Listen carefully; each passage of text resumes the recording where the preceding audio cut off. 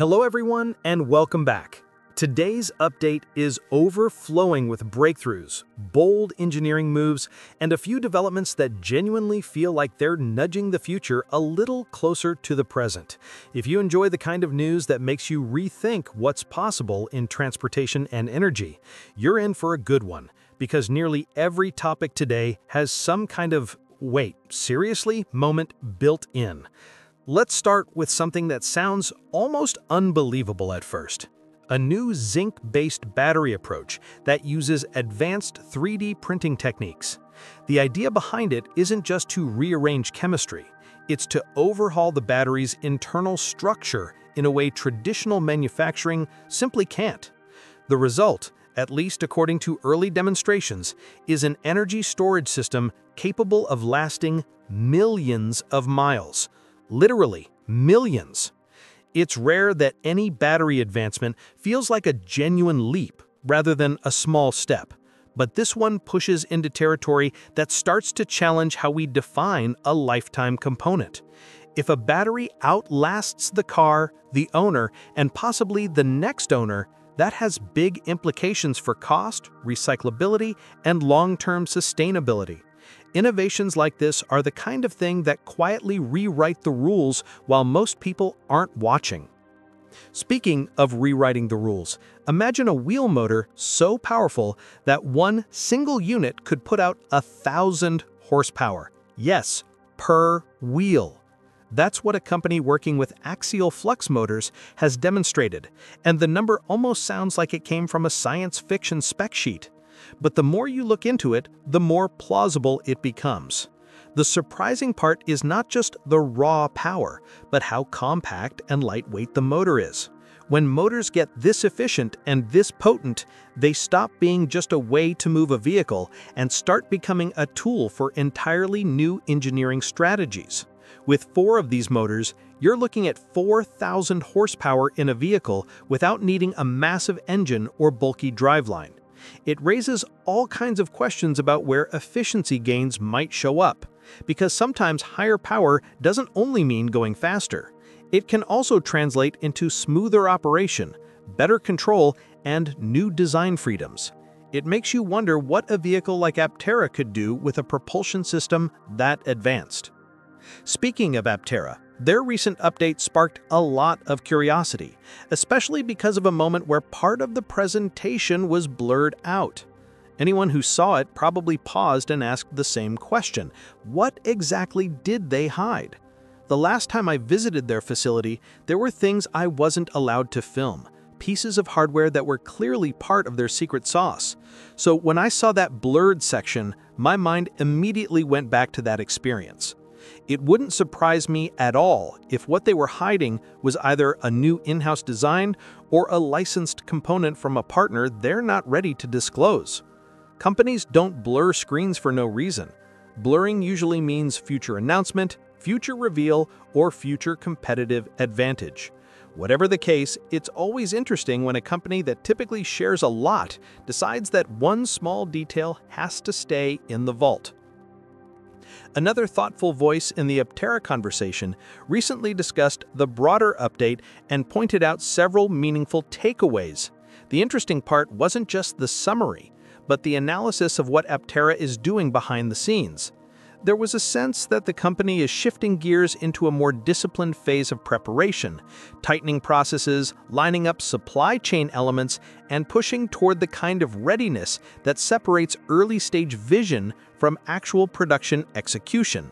When someone who pays close attention to detail gives a nod of approval to Aptera's recent moves, it adds weight to the feeling that the project is entering a more serious, grounded chapter. And while we're on the subject of batteries again, there's another breakthrough worth talking about, this time in LFP chemistry. A major manufacturer has managed to cut costs by over 40% while increasing energy density and even extending cycle life. That combination doesn't happen often.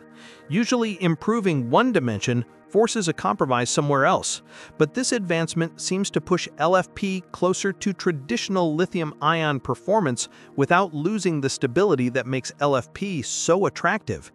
It tightens the race among different chemistries: lithium-ion, lithium-silicon, lithium-sulfur, solid-state, each trying to win the balance of safety, energy, longevity, and cost. When cost drops this dramatically, it pushes EV adoption faster, widens accessibility, and changes the economics of storage for homes, grids, and commercial use. Every time a battery jumps forward, it shifts the direction of the entire industry, and this one is no exception. All of these advancements also feed into a bigger question: how close can batteries eventually get to the energy density of gasoline? For years, that comparison seemed like a distant dream, but with breakthroughs happening faster than they can even be summarized, the gap keeps narrowing. Maybe batteries never reach the same energy density fully, but they may reach functionally equivalent territory. Dense enough, safe enough, and cheap enough that the difference no longer matters. At the speed things are moving, it wouldn't be shocking if today's predictions look quaint by the time the next decade rolls around. Now, here's something that caught me off guard: a deep dive from a respected engineering voice about long-term ownership issues with a luxury EV model. Not the usual short-term impressions, but real concerns that only show up after extended use. Software quirks, hardware inconsistencies, and the kind of day-to-day problems that don't appear in polished promotional test drives. It was surprising because the short-term driving experience is genuinely impressive. I've driven one myself and enjoyed it, but long-term experience is a different lens, and the findings painted a more complicated picture. It's a reminder that innovation isn't just about making something fast or elegant, it's about making something reliable, consistent, and durable over time. On another front, one of Aptera's leaders will be speaking at a major virtual event focused on electric transportation. The interesting twist is that the event information itself is unusually restricted. Instead of open registration, the page directs you to contact the organizers directly for details. That level of exclusivity makes it feel like something significant is being discussed behind the scenes, perhaps aimed at investors, partners, or industry insiders, rather than the general public. I reached out to see what's going on, and I'm hoping to share anything I learn once they respond. It certainly makes the whole thing feel more intriguing than your standard conference appearance. Now, let's shift gears into a couple of things that genuinely delighted me this week. First, Honda is launching and landing small rockets. Yes, Honda, the same company known for motorcycles, generators, and reliable cars, is now testing reusable rocket prototypes, and doing so successfully. One of their tests earlier this year managed both launch and landing, which is remarkable for a company relatively new to aerospace. Are they trying to challenge the industry leaders? Maybe not directly, but competition is good. More players in the space sector mean more innovation, lower cost, and faster progress toward making space travel something more people can dream about realistically.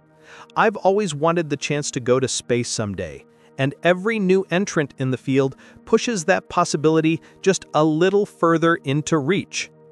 Another story that stood out came from observing changes happening in China's fueling infrastructure.